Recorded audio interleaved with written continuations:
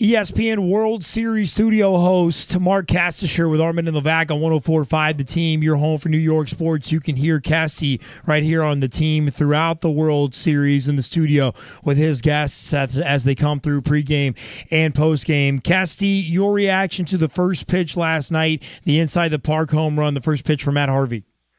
To be honest, should have been a long out to center field. I don't know what happened out there. I mean, it seemed apparent that Cespedes and Conforto wasn't sure whose ball it was. Cespedes didn't take charge. And I guess you maybe, if you want to play official score at home, can determine whether or not maybe there should have been an error on that play or whatever. Whatever happened, you're right. That's the big takeaway is how do we throw Escobar a first pitch fastball ever? And we've been saying this now for 2 weeks. If everyone knows that the Mets probably shouldn't throw a fastball to the leadoff hitter of the Royals, that was a gaffe by the New York Mets, wasn't it?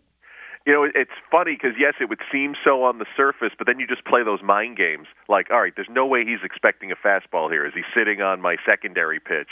And, but the Mets starters, that's their bread and butter, so maybe they're thinking, all right, he's thinking he's going to get something off speed or something with a little bend in it, so maybe he's not looking for the fastball. I'm not sure the mentality of that. I do know this. Chris Archer of the Tampa Bay Rays is going to bounce into our pregame show coming up tonight. I'm definitely going to ask him about the mentality of that, and he'll give us an honest answer, I know. I love him. He is so good, Mark. Why is he so good at so many things? I don't know. First of all, as Dan Schulman pointed out last night, and I've got the same barber as Schulman, we're jealous of his hair game. We start from right there. Amen. And then, the fact that he could, throw a baseball as hard as he does, as well as he does, is another thing. And then to walk off the street with essentially no real broadcasting background, go on television in the wild card game on ESPN and, sound so good and make such great cogent points and make them, in such, small amounts of time. It's just perfect. I mean, people spend years trying to do what he's been able to do. And then he came on radio last night in Game 1, and you could tell he was very aware that he had to lay out on pitches so Dan Schulman could give that information, unlike on TV where you could just have a conversation. So I don't know why he's that good, but I'm definitely jealous. Yes, you can ask Levac whenever he was. Oh, it was the wild card game, Yankees Astros. Yeah, that was what Armin developed a man crush on Archer that day. We were at the bar, and I'm just staring at the TV, and you could ask Levac. I walked around to everyone at the bar going, do you understand how young and how good this guy is right now? Like, that was my biggest takeaway of that whole game. I mean, it would be like any one of us suiting up or, going out to a PGA event, and knocking in a couple of birdies on the first hole or somehow, getting a base hit in a major league game. It's not easy, and there are people who've been doing it for 20 years who haven't done it as well as he has in 1 week. While that's going on, behind the scenes, we have yet another massive storyline developing. Kesty, walk us through what happened with the Edison Volquez story. Yeah, this one, it caught a lot of people by surprise. I don't know if there's misinformation or just dueling information, and of course, the storyline of his dad passing. No one wants to. You don't want to be first on a story. You just want to be accurate on a story. And then Escobar left without speaking to reporters. But the best source that I've heard today is our Pedro Gomez, obviously bilingual. So he's got the Spanish part down. He travels in baseball circles. So ESPN Deportes, which is our Spanish-speaking sports network, reporting, overnight and into the morning today that, in fact, Edinson Volquez was made aware that his father had passed as Edinson was making his way into the ballpark. So that's the information that we have of now is that, he probably, I would think, would dedicate the game to his dad. And it's remarkable that anybody, could compose themselves on such a big stage and get through the 6 innings as he did yesterday.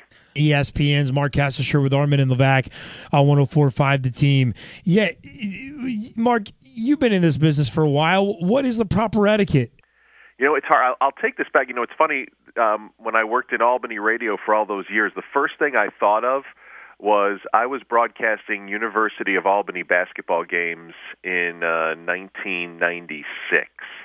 And I remember doing a game in New Hampshire, and it wasn't my father passing, but my grandfather died the day of one of my broadcasts on the road. And my wife called into the radio station and had them communicate, here's what happened. Please don't tell him until after the game. And then after the game ends, please tell him to call home, which I did. And then promptly, drove home. And I forget who filled in for me, but, all those details were made while the game was going on. To me, that seems the proper etiquette, but yet, it's immediate family. I don't know what I would want to know. I think it would be very difficult. It also depends on location, too. I mean, how soon could he get to the Dominican Republic? If he left right away, are there people there that can take care of things? So it all depends on situation. But I just remember that happening to me, and that's probably how I would want to approach it. How concerned should we be with Familia? He blows his first save in, I think it's 17 years or something like that? It's ridiculous. That's what it feels like. I mean, look, the guy wasn't supposed to be the starter when the season began. He's definitely grown into that role, and then ever since that home run he gave up to Justin Upton in the rain the day before they acquired Cespedes, he's been virtually impossible to hit. Freddie Freeman got him in September in a tied game, and then that was the first blown save he's had since July. So I asked Chris Singleton last night after the game for a snap reaction. How important is it for him to get back out on the mound tonight, with a lead and get it done? He felt it wasn't a big deal. He thinks Familia's got this thing down. He's going to turn the page. He's going to have that short-term memory that those closers need.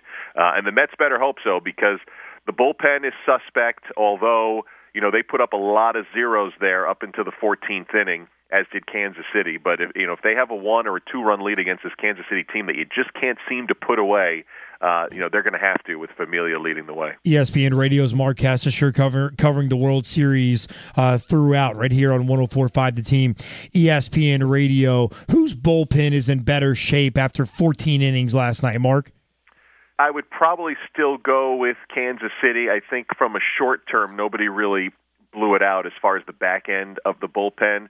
Obviously, there's some concern, if they need length. They still have Chris Medlin. I'm speaking about the Royals. Chris Young sounds like is still good for the Game 4 start, even though he went 3 innings yesterday. So neither team overused the part of their bullpen that they want to. Wade Davis only threw 1 inning. For the Mets, Clippard didn't quite get through the 8th, but they got a couple of from outs from him. So the guys they need to set up, I think, are okay. But if they need some long guys, obviously Colon at his age, it feels like he can just, throw forever, I guess. I don't know. With his body type and the way he could still throw, and at his age, I guess I should throw nothing past him. But I wouldn't suspect he'd be available tonight. And obviously Chris Young's not going to pitch again until Game 4. Kesty, when you look at tonight's game, the battle of the true aces, Jacob deGrom versus Johnny Cueto, how does this play out to you? What are the key matchups that you are looking for? This to me seems like the perfect spot for deGrom. I know, his numbers have been awesome in the postseason. He didn't have, pinpoint control in his start against the Cubs, but as he's been super good. I think he's in a perfect spot here. For me, the storyline of the game has got to be Johnny Cueto. I know the home-road splits are way better for home. That's why they're setting up for games 2 and 6 if necessary. But you still don't know what you're going to get from Cueto. He was really good in that Game 5 start. He was not so good in the startup in Toronto. He seemed to get a little bit rattled when the strike zone shrunk on him, and I agree with him. I think he really got a harsh judgment by the umpire on some of those balls that were called in that 3-run 7th inning. But to me, it's Cueto. It all comes down to Cueto. He pitches.